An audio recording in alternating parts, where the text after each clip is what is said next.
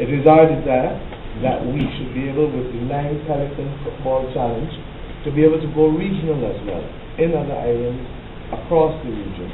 But these are early days, and I've also always learned that you must creep before you can walk.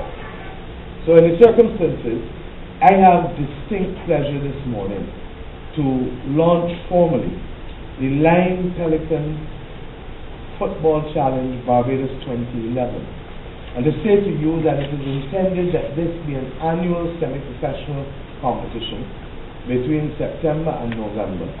We have received the appropriate sanction and blessings from the Barbados Football Association. It is an out-of-season tournament, but it is distinctive in that it is going to have a prize of $100,000 Barbados dollars, winner takes all, which is 4 times greater than any prize ever offered to a football team in the history of this country.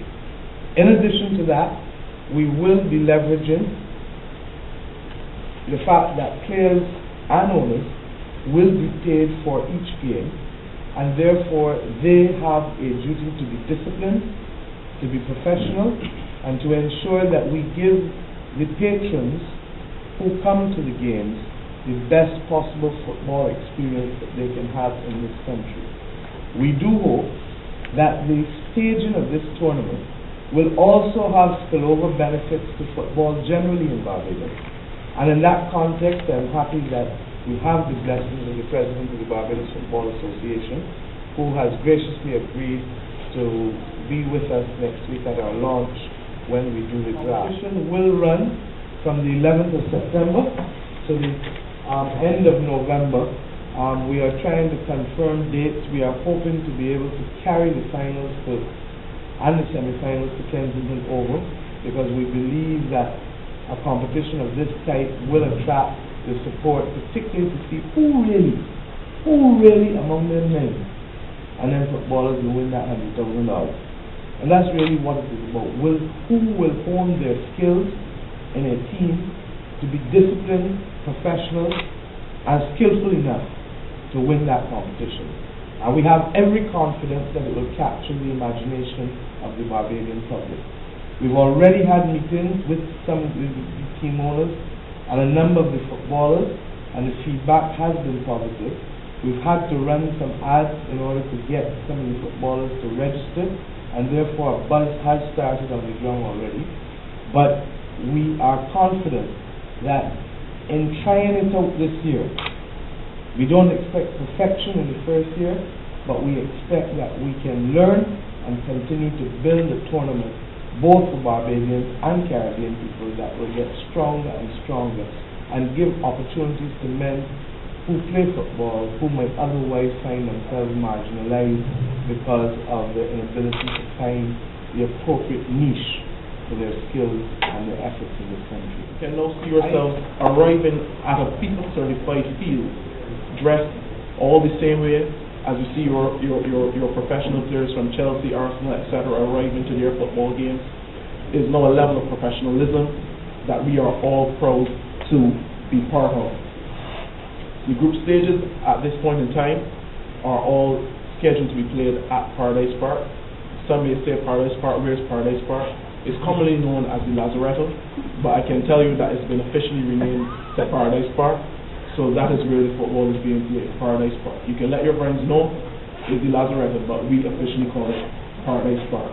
And that name, Paradise Park, again lends back to what we want to achieve within our sporting program at the University of the West Indies.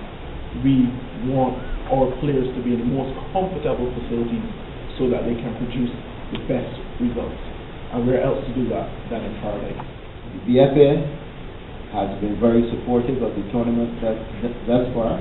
As a matter of fact, all of our press releases have mentioned some participation by the BFA, whether it's to be the venue for collecting forms, registration forms, or giving additional information to the players and the owners.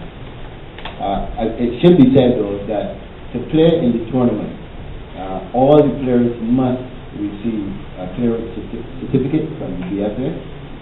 This certificate can only be obtained from the BFA, and also there are a list of players who will find themselves not eligible to play in this competition because of some disciplinary matters. Some are actually suspended from football, and others have not attended meetings of the disciplinary committee, but the BFA has given a list which we can make available We want to work with the university, as I said, in every aspect, and I'd like to be able to put on some lectures. The lectures will range on training sessions and the necessity for discipline, the art of winning, the importance of nutrition, the critical need to save, because at the end of the day, people don't save for the future. Sportsmen have short shelf lives, largely because they are prone to injury, and therefore sportsmen more than any other artist should be saving more, quite frankly. And then, of course, media management. Every football player and owner should be able to stand up in front of a microphone and speak sufficiently, whether in Barbados or any other part of the world. So Pelican is not only about, yes, having the high payoff for football, but it is also about the total development of the owners and the total development of the players. And to that extent, we hope that we will be able to offer a critical difference in the manner in which we do business by making seminal changes for the lives of the hundreds of young men who will eventually be involved. And we're not ruling out women's football in the end either. So we're starting with this, we're trying a thing, and we'll move from there. There will also be audience prizes every week, and there will also be a general football text and quiz that we will be doing for line. Obviously, the audience prizes are limited to those who attend the game, and while I won't announce them now, suffice it to say, in this environment, there will be prizes that people will want. So I hope that because you're going to be an invested person in this great game, that you will want to say, well, if I'm going to be grooming talent for this $100,000 payoff next year, maybe I should start putting some cash into fixing up fields, gear, making sure that the guys are eating well, and so on, all through the year. So I'm going to choose really good players. To the players, time for skylarking is done. We have a great set of talent, but that talent is voluntary. If I choose to play this week, I can play this week. If I ain't able to play, I can play. There's money riding on it. Your teammates are depending on you to earn the cash. We're going to change the way that people think about their bodies and their minds and the game that they play. The sharing of that prize could really be given to the people who are actually in that game. That for the first time, you will have 220 or even more, because I mean people may have 15 on a team or whatever, how much ever they really wanted. A lot of our youth playing in an active sport that they could share the prize in. And that from all over the place, businessmen, people who think they're businessmen, consortia would sponsor a team. And in my mind, I thought that what that would create was this buzz that says we can do, we will do, and that for once in our life, that the winner does really take all. Too often, I think we have prizes going down to 7th place, and 8th place, and 12th, 14th. Everybody gets the prize. For this one, if you win, $100,000 in your hand.